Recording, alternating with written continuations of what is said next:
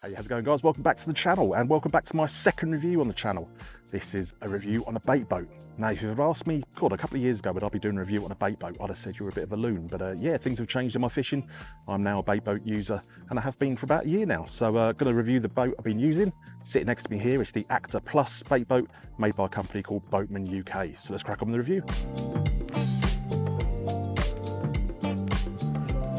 Before we get into the kind of meat and potatoes of the review, let me just mention one thing about my kind of ethos with regards to reviews. I'm not going to do the whole spiel. If you want to see my entire kind of mindset when it comes to reviews and what I think they should all be about, watch my other review, the one I did on the Bivvy by Nash. I'll put a link, one of the corners, I can't remember which corner it is, and then you can see my entire kind of spiel about it there. But just basically the short and curlies of it is, from my reviews, I just want to answer one question. If I could take myself back to the purchasing decision when I was just about to, buy the boat, knowing what I know now after using it for an extended period of time, not a week, not 2 weeks, an extended period of time, would I pay the money and buy it again? Because I haven't been given this boat, it's entirely out of my own money. They don't know I'm doing this review, they haven't paid me for the review, etc, etc. So I want to answer that question, and through this whole review process, that is in my mind the whole time. All right, so my structure for this review is going to be pretty simple. Just going to go through the website on my phone here and go through all the features, bring in my comments about how I think those features are, good, bad, ugly, and then we'll bring in some kind of additions at the end, what I'd like to see improved on the boat going forward,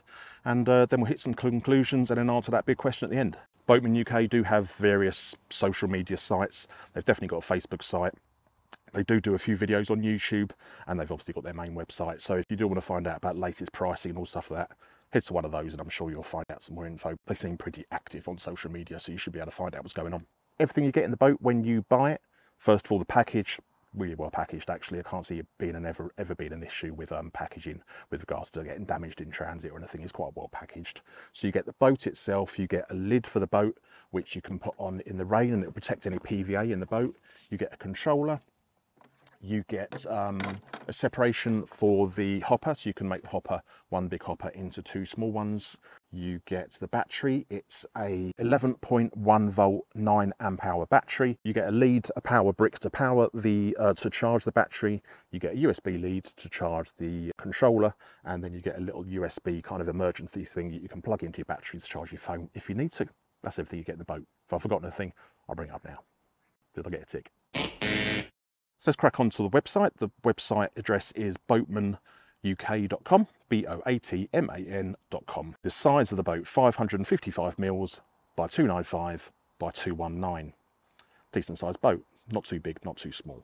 The material it's made out of is an ABS plastic. It's one large hopper, certainly is. It's one large hopper, but it actually divides into two if you want. What they do is, included in the package, they send you this little bit of plastic, which I'll bring up on screen, and you can slot that into the middle of the hopper and separate it out into two, because the main hopper isn't just one drawer that opens, it's two drawers that open, like barn doors, if you will. So if you put a bit of plastic in the middle, that can separate it out into two separate hoppers. So one big hopper, or you can use it as two separate ones. Personally, I just stick to the one big hopper. Bait capacity is 3 kilos. I think it really depends on what you're putting in there. But yeah, they say around 3 kilos. Take that with a little pinch of salt, 2 to 3 kilos, depending on what the size of the boilies you're using. Control range, 500 meters. So I'll put some info up on screen now. I physically tested it at these ranges. Now, it might go further to 500 meters, but I couldn't get in a position where I could test it to that length. But I did test it up to these ranges in these conditions. What I'll do as well is I'll put a link on one of the corners up on the screen now, and if you want to see the raw footage of that test, so you're not just taking my word for it, if you want to see the raw footage of those tests, press those links and that'll take you to like an unlisted video. Very raw, very unedited, but just a little bit of video I done with my daughter and we tested out the range of the boat the best we could. So that's up on screen now if you want it. Turning radius, plus minus a meter. I think maybe even a little bit better than that, but I think the safe bet is definitely a meter. It almost turns on a dime. It's like a London taxi. It's got a very tight turning radius. Frequency runs off a 2.4 gigahertz radio frequency, so you shouldn't get too much interference unless you're, I mean, maybe if you're on a massive like linear complex and everybody's using radio signals, you might get a little bit of a drop. I'm sure you'll be fine with 2.4 gigahertz. Sailing speed, 70 m's a minute. Okay, I was thinking in my head there, would it be 70 miles a minute or 70 meters a minute? If it was 70 miles a minute, whoosh, the flash of bait boats. No, so 70 meters a minute. I'm sure that's fine. I'll bring up a little bit about the speed in a second. Releasing manual release after you reach the destination. Yeah, so like I said, there is GPSs and things you can add onto the boat, but none of them, as far as I know, release the hopper itself. You have to release the hopper yourself, which you do on the control. I'll go through that. You've got a hook release at the back, you certainly have. Wave resistance is 3 to 4 class. I'm sorry, I don't know what that means. Front lamp, one piece white LED, it certainly has. It's got a side amber LED, and then it's got 2 red flashing LEDs at the back, which flash depending on what way you're going, or flash forward and backwards. Power specifications, got one 9,000 milliamp hour battery. Spoiler alert, awesome battery life on this, but we'll go through that in a minute. Continuous use time, 2.5 hours. Charging time, 10 hours from 9,000 milliamp hour battery. No real testing for that, but I'm sure it's not a million miles off. Usage time, 4 hours for the remote. Got an auto drive function to make it go forward. You certainly have. You've got like what I would call cruise control. If you hold the forward button for an extended period of time, 3 or 4 seconds, or you get this bleep, and then the boat will automatically go forward, and you have to all you have to do is steer it left or right. 2 hoppers can work independently. We've talked about that. Auto pair remote. Yep. Quick speed and meet the needed anglers, bloody blah, easy upgrade. Yeah, so there you mentioned the easy upgrade and easy for maintenance, certainly. I can see this being a very good boat for modders if they want to, you know, work with it and build it up. Okay, so that's all the features as far as the website goes. Now let's talk about my experience with those features, what I think about them, some more information about each one, and we'll go from there, okay? So let's just start at the top and work our way through all those bits one by one and give my thoughts. So first of all, the size of the boat. Like I mentioned, I think it's not too big, it's not too small, it's a very good size. I originally borrowed a friend of mine's Actor bait boat, which is a boat that's slightly shorter and has got a smaller hopper, but it just had one central hopper, and there was also a hopper on the back. I tried using that, and it was okay, and I liked the boat itself, and I was very impressed with how much boat you got for the money. But I just wanted a slightly bigger hopper, and not to carry more bait, but just to have my rigs slightly separated out inside the boat and just have a little bit more room to work with. So decent sized boat, decent size that you can see it at a distance. And yeah, overall size wise, I think they pretty much nailed it. It's made out of an ABS plastic. I'll probably, you know, I'm thinking about this an awful lot when I'm going through my review, and what you've got to realise is the price of this boat. I'm reviewing this boat at the price point that it is. If I paid $2 grand for this boat, or if I paid $3 grand for this boat, and it was a build quality it was, I'd be up here now saying, no, it's not acceptable, it's not good enough.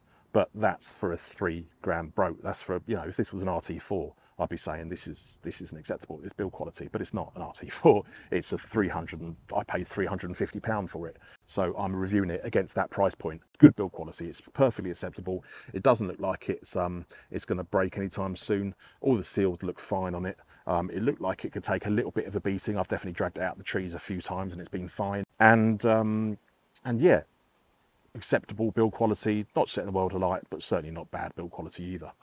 God, I'm getting eaten alive here by insects. Turning radius, plus minus 1 metre. So I think it's probably a little bit better than that. I think it's generally very good. It can turn on a dime. It's like a London taxi. Like I said earlier, you can turn it really quite almost on the spot and it will turn. If you're pressing forward and turning at the same time, you can get quite a wide arc, but I don't think you'll ever be in an issue where you're going to be aggravating people in either swim because you can't turn well enough. I don't think you're ever going to be in that position. So turning radius is perfectly acceptable for the price of boat that you're paying. Frequency 2.4 gigahertz, like I mentioned earlier. You'll have no issues with frequency. Sailing speed. So let's talk a little bit about the speed. When I first got the boat, I was actually very, very impressed. It was awfully nippy. The very first time I whacked it into forward full throttle, I was actually quite taken aback with how quick it was. I was quite surprised. Haven't had a massive experience with bait boats in the past, so you know that probably says something. But yeah, I was quite taken aback how quick it was. It's definitely slowed down over time, I won't lie. I've used this boat an awful lot over the last year. I used it an awful lot over winter. I mapped pretty much every centimetre on my syndicate lake. It got some hell of a lot of use, so that's understandable. Now I wouldn't say it's slow now, but I would say it's probably dropped 25% speed. I'd guess I'd say it's probably dropped about 25% over the year that I've been using it. It'd be nice if I could get it a little bit quicker, and seeing as it is a pretty good boat to mod, I am very much considering at the moment getting some upgradable engines just to have a tinker and just to see if I can get it nipping about a little bit quicker. But like I say, at the speed it is now, as long as it doesn't drop too much more, then I'm perfectly it's acceptable to me. Releasing the bait, the hopper situation. So, like I mentioned earlier, I pretty much use it in its main configuration, which is just one big open hopper. I fish very often with helicopter rigs, kind of 90% of the time, and the way I fish it, I just spread my rig out nicely, have my bait underneath actually first, and then I spread my rig over the top of it nicely, and it kind of suits my way of fishing, just fishing with it with one big hopper. You know, the hopper I would say is a good size, and it's perfectly acceptable for what I need. The hook release, it's got a hook release at the back. I think this is a feature that could be improved. I don't use it because I worry that it's going to damage the hook, or it's going to damage the hook point, or at some way. I think it's a really good feature if it was just implemented slightly better. Doesn't take anything away from the boat, but it could be a really nice addition if it was just slightly better. You always have to manually release the bait. You do that on your, oh actually yeah, this is a good thing that we need to talk about. You do that via your remote, so you'll press the top left button to release one hopper, you'll press the top right hand button to release the top right hopper, you'll press the center button to release the hook release, which I just use to store my little bit of mono that I attach to my deeper when I'm using it. And if you want to release both hoppers at the same time, you hold your finger down on the top left button, you hold it down for like an elongated amount of time, second or two, and then that drops both hoppers at the same time. And to close it, you do the same thing with the right hand button. Now there is something wrong with the boat, and I'm not too sure what it is, but I read up on a couple of forum posts, and other people have had exactly the same issue I've had. And once you know it, it's not a problem, but just know that it happens sometimes. Once you know about it, it's fine. But every now and then you'll turn on the boat, and then you'll try and open the hopper, and the hopper won't open. You'll just get a bleep, you'll get a buzz, but nothing will happen. The boat will just stay where the hoppers will stay in place. I'm not too sure why it happens, because once you press the hopper again, it just opens straight away. For some reason, there's just seems to be some issue connecting. I've tried everything. Right, editing Rob here. A very warm editing Rob. God, the weather's stifling, isn't it? I've finally got to the bottom of this. I can't believe I've had the boat for a year and it's taken to make this video to finally solve it, but I have finally solved it. I'm 99.9% sure of it. It's all down to the doors being open on the boat. When you go through the startup process and the doors are open, it fails. When the doors are closed on the boat and you do that startup process, it seems to work fine every time, first time. So that's what the issue is. You just need to remember, so when you've finished using the boat, the process is, when you've finished using the boat, just close the doors, turn the boat off, turn your handset off in that order, and then you're good to go. And then you shouldn't have any problems. As long as you do that, it'll always work well, it seems to always work first time every time after that. But if for any reason you forget to close the doors and then you just shut the boat off with the doors open, know that when you turn it back on next time, it won't open first time. So then you need to go through the process of turning the boat on, then your handset, and then turning your handset on, then your boat, and then just open the doors once. It will fail, but once you've gone through that process of trying to open them once, then it'll work every time after that.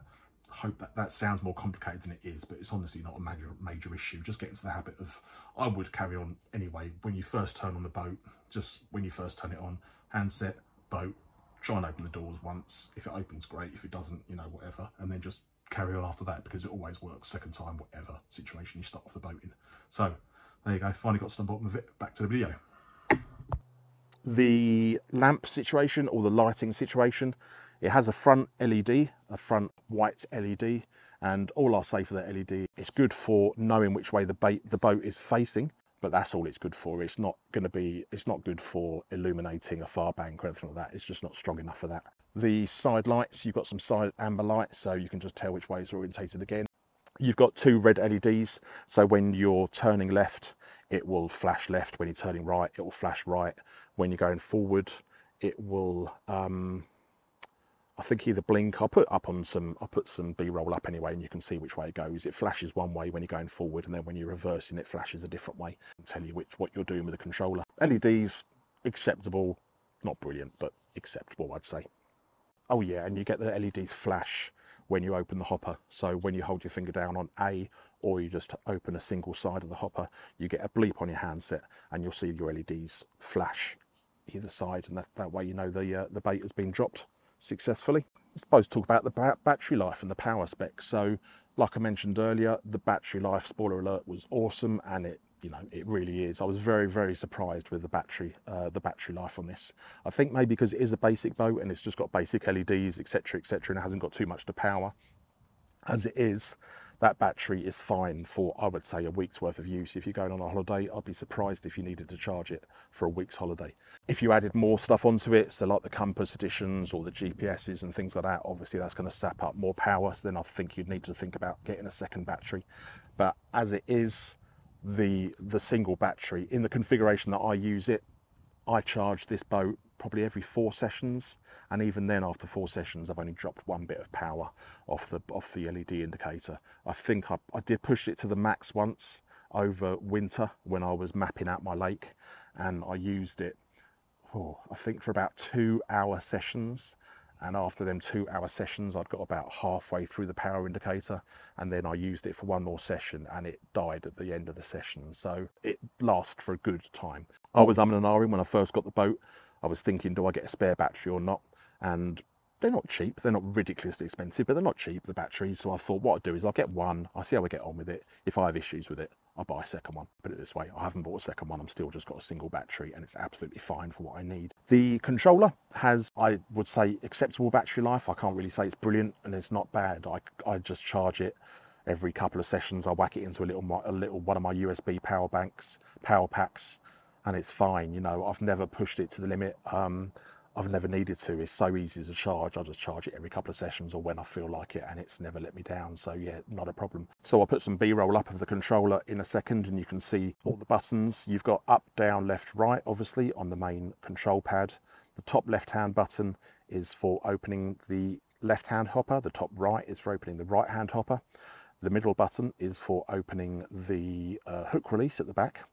You can long press the top left button to open both hoppers at the same time, and you can long press the top right button to close both hoppers at the same time.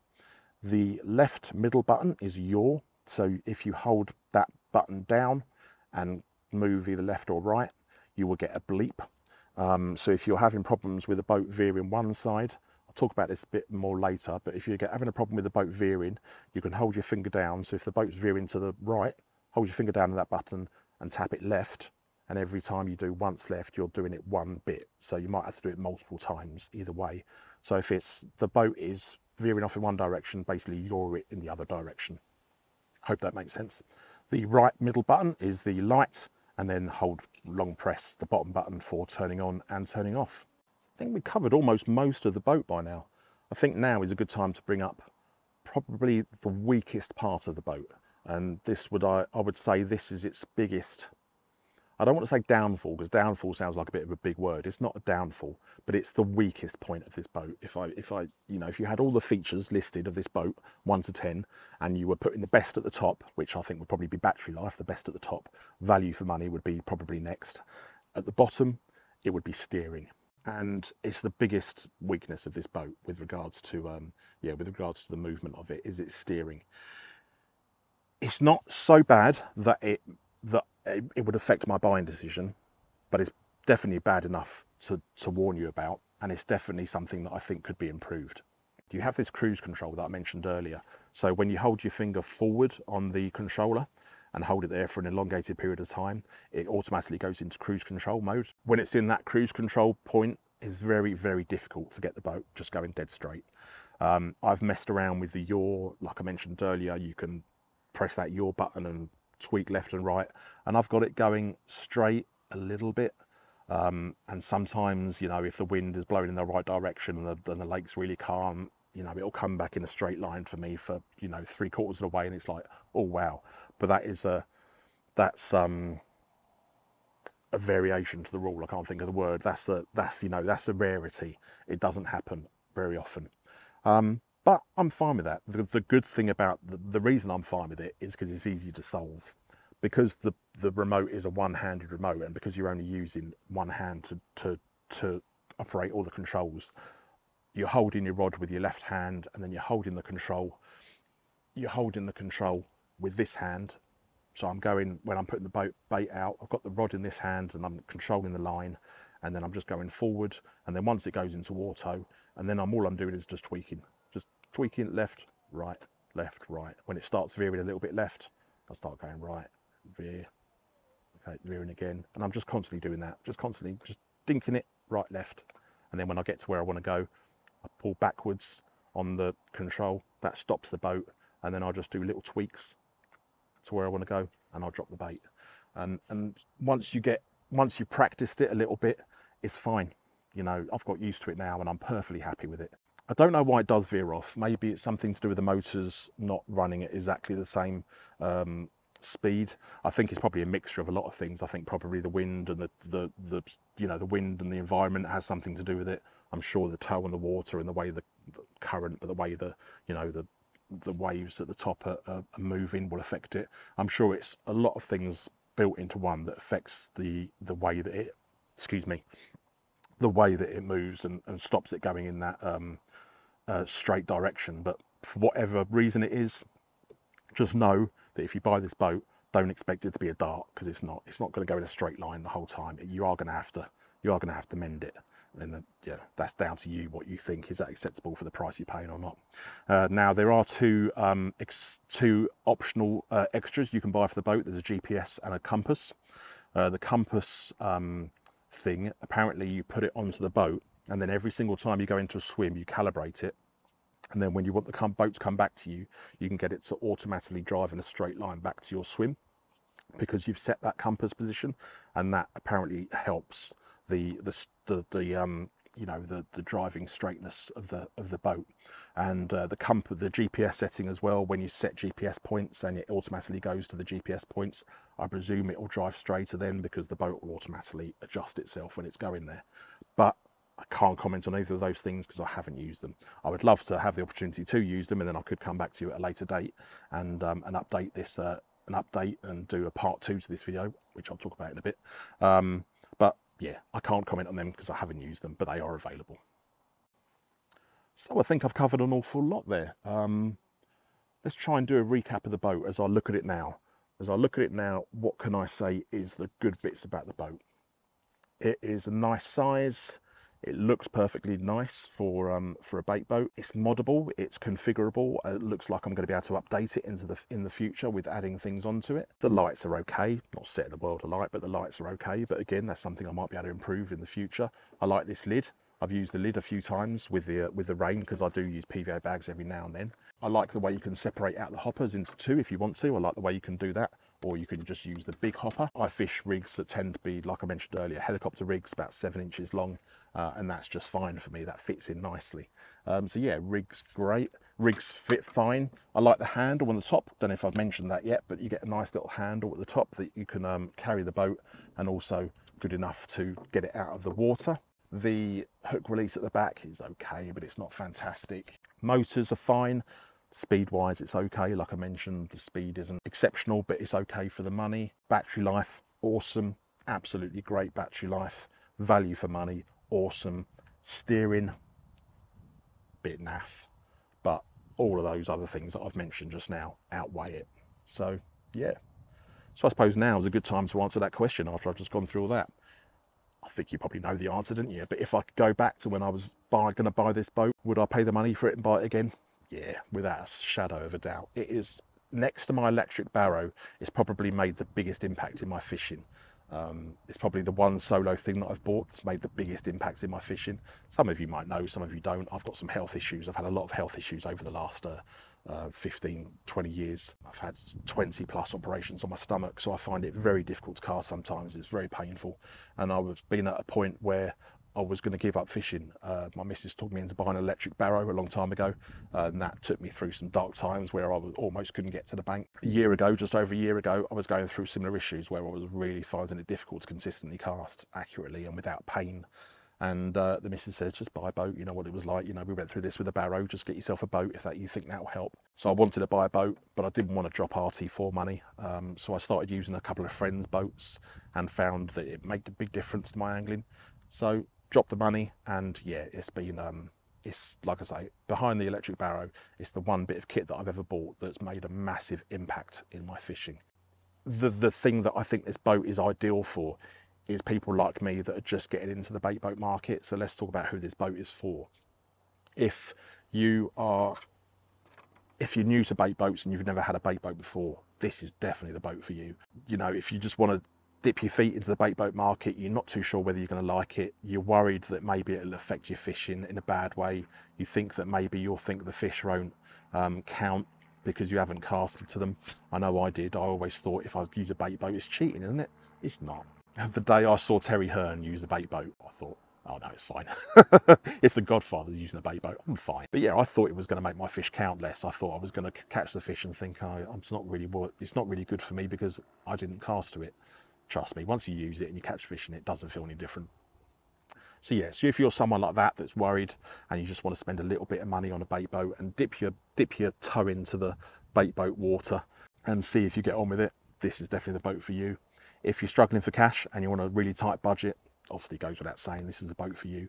If you are a very irregular angler and you go every now and then, maybe you only go 2-3 times a year and you go on trips abroad or whatever, or you fish you fish with mates or whatever for socials, but you only get out 2 or 3 times a year for whatever reason, and you want to use a bait boat, obviously this is a great choice for you. There's no point spending RT money if you're only going to use it twice a year. So this is a great sort of idea for you. Then you can just get a boat that you use every couple of years. Anglers who fish big waters, so if you measure your water in hectares and not acres, this isn't the boat for you. If you fish lakes where you are constantly fishing at 200 meters ish plus, don't think this is a boat for you personally.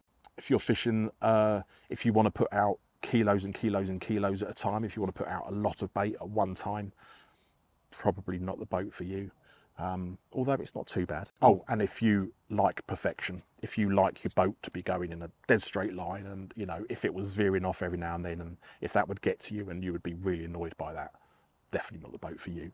So I think I've covered everything I can with the boat. I think I've covered everything I can with the review. I hope I've covered everything.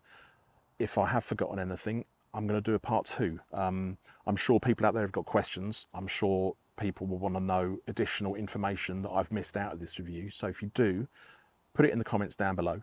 Let me know what your questions are, and then I'll release a part 2. Part 2 won't be as fancily edited or put together or anything like that, but I'll literally just do a part 2 where I'll sit down with you now and I'll do a question and answer session, and I'll go through all the questions. Anybody that's got questions, I'll go through them all, answer them the best I can, and then hopefully you can make an informed decision from there.